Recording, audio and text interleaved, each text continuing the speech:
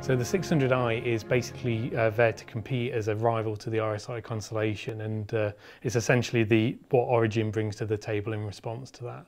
You're going to be using it for much the same things that you do currently use a Constellation for, whether that be combat, whether that be exploration, whether that just be travelling along around the verse. It's acting as a kind of style guide template for the larger ships from the Origin line moving forward. So, for example, the 890 jump. It's very much kind of pitched around the same area that most players would expect from, say, like a RSI Constellation, but it's basically an Origin branded ship, so you're kind of expecting a much more luxurious one. And because of the kind of advancements in the systems we've got now, we've also made it a modular ship as well. So within the centre of the ship there is a core which can be swapped out for other modules. There are two versions of the 600i. There's the Touring and the Exploration. The Touring is a mobile hotel suite.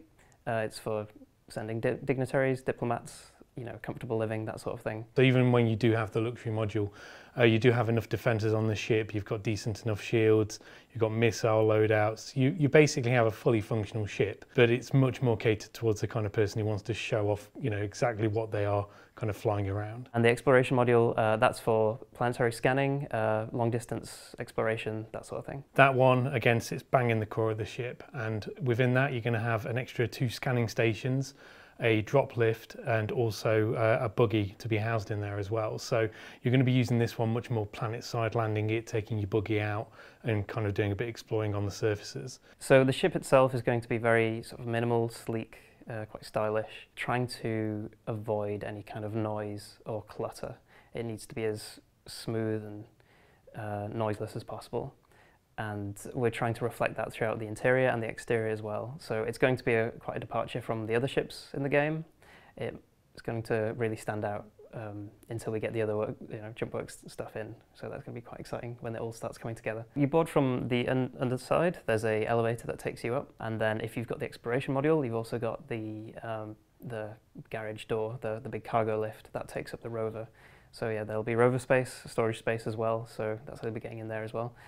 And then if you come up the elevator, when you first enter, to the left will be the captain's quarters with his own private bathroom as well. And then to the right will take you into the module section. So if you've got the Touring, that'll be the Touring module. If it's the Exploration module, it'll be the garage. You can also take the elevator further up, and then up there, dead ahead of you, you'll have the escape pods. And then to the left, you'll have the bridge. And then to the right there, you'll have the upper deck of the Touring module or the Exploration module.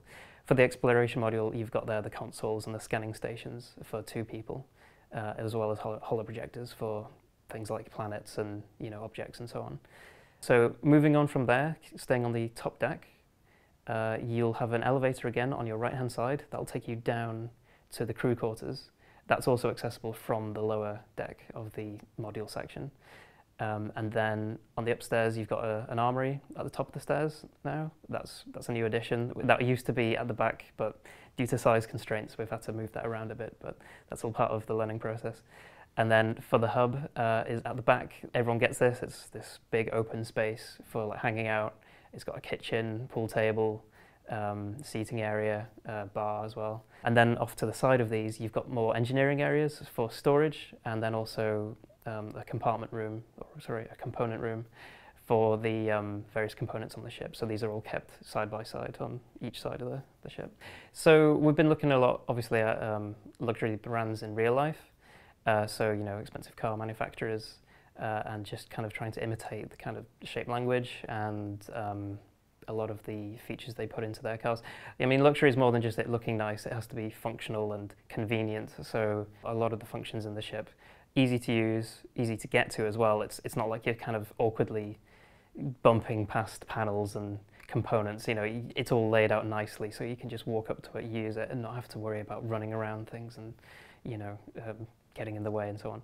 And then also, like for the doors are nice glass doors, so you can get lots of light inside, because that's always a problem with spaceships. Typically speaking, you've got the canopy at the front, but that tends to be it.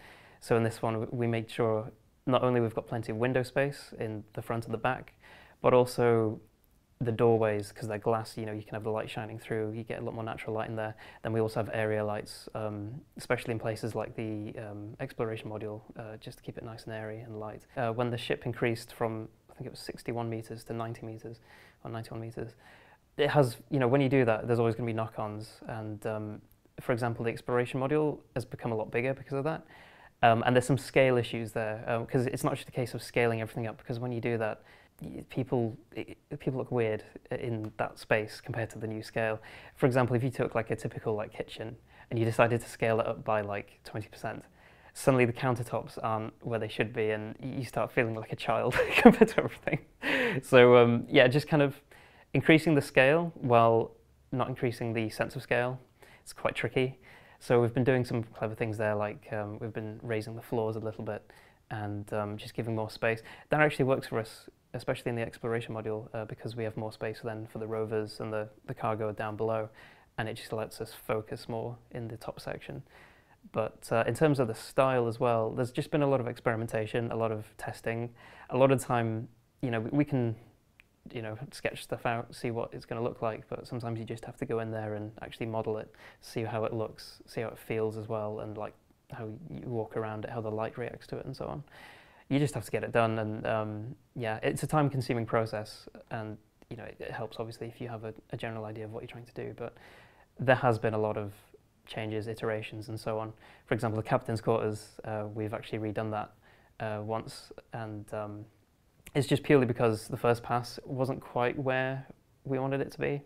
There's a few conflicts with the style compared to the other areas.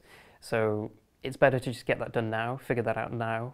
So when we're doing, say, the jump or future ships, we don't fall into the same pitfalls and make the same mistakes. In the cockpit, we've got this nice open canopy with a lot of visibility. It's probably the most visibility we've put in any ship so far. And that's also mirrored downstairs in the captain's quarters, but more on that later. But yeah, it's a fantastic view. You can see quite a lot. The key was to keep it as unobstructed as possible. Obviously, there's been a lot of development there, and there's been a lot of community feedback with things like struts and so on. We did decide to get rid of them in the end, so I think, to be honest, everyone's a bit pleased with that because it is just nice to have this nice open space. Where we're at with the 600i currently is it's basically going for its final art passes at the moment. This is kind of the stage where tech design kind of get pretty hands-on with it, so we'll start kind of making plans for what we do with the model, where it divides, where it splits up, setting up the thrusters, the turrets, the seats, everything that's basically a usable item on board. Just had a major review for the 600i art, and on the whole it seems to be going good, but there are a few things we need to look at. Two things are the consistency of the style throughout the ship and the lighting. For the consistency of the style, I mean, we've got 4 artists working on this. It's the first time we've done this style, so inevitably there's going to be some misalignment somewhere. So what we've been trying to do is just kind of now massage those areas so they all are consistent. They're roughly the same. It's not like we have to do major reworks. It's just a couple of like angles and shapes and so on. The big one is that no lines can terminate. So if you have any sort of key lines running through the environment, we need to kind of keep them flowing, and so they wrap around. The 600i is quite good like that, to be honest, because the whole ship is kind of curved and has this nice sort of elegant shape to it. Working with that shape on the inside, we can sort of wrap things around or terminate things downwards out of sight, so it looks nice and clean and elegant. And that was the main issue with the captain's quarters. It was the older version, there were these terminations which looked quite clunky, and it was because we had this 90-degree back wall, but we've sort of worked with that a bit, massaged it, and worked around those issues. And then the other thing was the lighting, and basically the idea with the lighting was that the hub areas were a lot warmer, a bit more homely and cozy, whereas the technical areas would be a lot brighter and more clinical. So lots of blues, whites and so on in the technical areas, like the exploration module, like the component rooms and so on.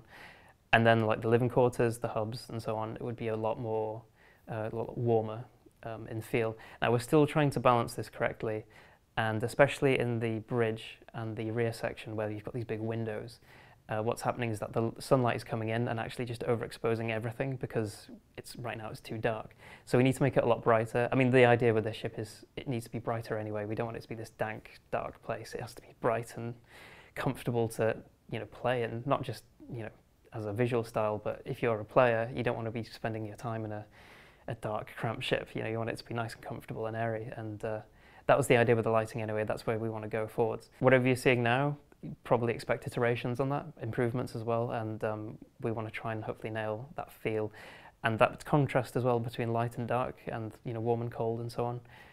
Will hopefully make an interesting space to play in.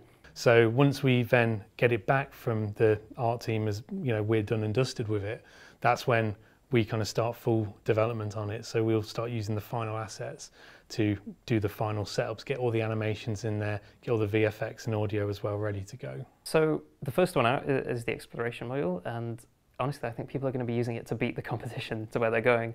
You know, you've got a Connie chugging along, taking a rover somewhere, and you know, Connies are great, nothing against Connies, or a Starfarer or something.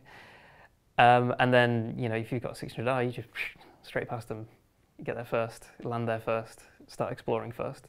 I think that's what it's about, really.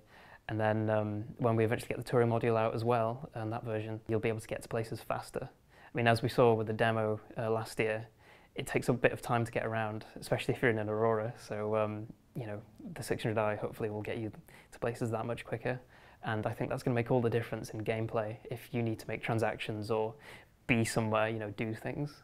I think that's a side of things maybe people haven't considered before. So that's going to be quite exciting when we get the expanded universe in and we start having those travel times. It's going to play a role, I think. The 600i is basically kind of designed for a bit of wow factor. So it's one of those things where when you do pull into Port Al-Azhar, people are going to know that you've got the money. They're going to kind of see it as though you're pulling into dock in a luxury yacht. Yeah, the Origin brand is obviously very much catered towards slick lines, really kind of smooth kind of looking styling to it. So it really does fill the void between where we've got the 300i and also the 890 jump, and you'll see a lot more of the kind of Origin design throughout the ship as well.